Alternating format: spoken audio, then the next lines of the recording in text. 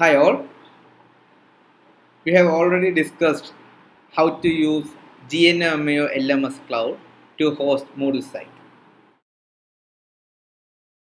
And in the coming session, you will learn how to use the activities like attendance, big blue button, assignment, etc. Unfortunately, in the newly created gnomio site, you can't find activities like attendance and big blue. So attendance plugin is widely used to take students attendance, and big blue button is widely used for live interactive sessions. Big blue button is a live interaction tool which is used in Moodle, in the Moodle platform. So as I discussed in the newly created site, you can't find these two plugins. However, you can use another LMS cloud if you want to use the same in this session.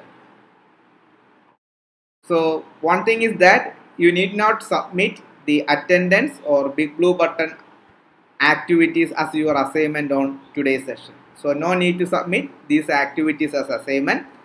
Here I am introducing an alternative way if you want to use these activities in a Moodle site.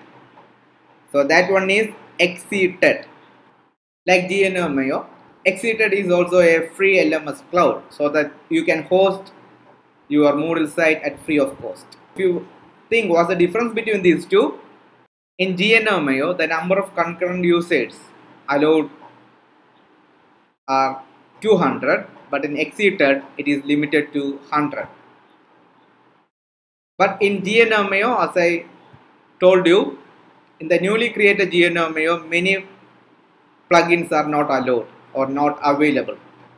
But in XETED you have the option to use all the available plugins of Moodle. You can use attendance plugin, you can use big blue button, etc. So here how to use attendance and how to use big blue are similar as I discussed in gnomio session. So you can use the site in the same way as you have used in gnomio platform. So go to plugin and just install the plugin. So these details are discussed in the coming sessions, how to install a Moodle plugin. So see those sessions and use the knowledge to install the plugins in XETED also if you want to use that one. So XETED is a free LMS cloud just like gnomio. Here I wish to introduce this platform or this XETED platform as an alternative one for gnomio. So if you want to use these activities or if your number of concurrent users are limited, you can use XETED so that you can install all the plugins. So and if the number of concurrent users are more than 200, just go to gnomio. And also the server speed of gnomio is much better than this XETED also. So these are the limitations of XETED when it is compared with gnomio. So here I will show you how to register a Moodle site in XETED. The same way as you did in gnomio, just go to the site XETED.com. You can see XETED.com. XETED.com. Just go to the site XETED.com so that a web page like this will be visible. So just fill in this field the name of your site the same way how you did in gnomio. If I want to get a site Rakesh LMS, yeah, it is available. If it is not if it is unavailable, it will be displayed there. So it is available. rakeshlms.xeted.com is available. Then choose an LMS. Just select Moodle 3.11 version and just type your email. So I am just typing my email as crackwin@gmail.com. I have read and agree the terms of service and click create site, so that you will receive a notification in your registered mail. So please check your inbox to confirm your email address. So just go to your mail.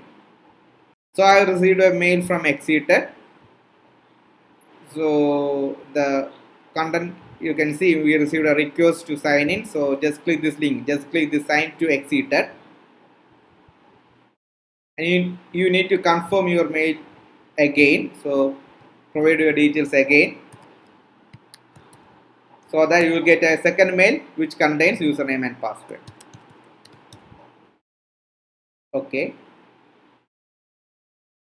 just wait for 1 minute. Yeah, you can see a confirmation mail in your inbox. So now I have received the second mail which contains the username and password. So just go to that site again and then use these credentials.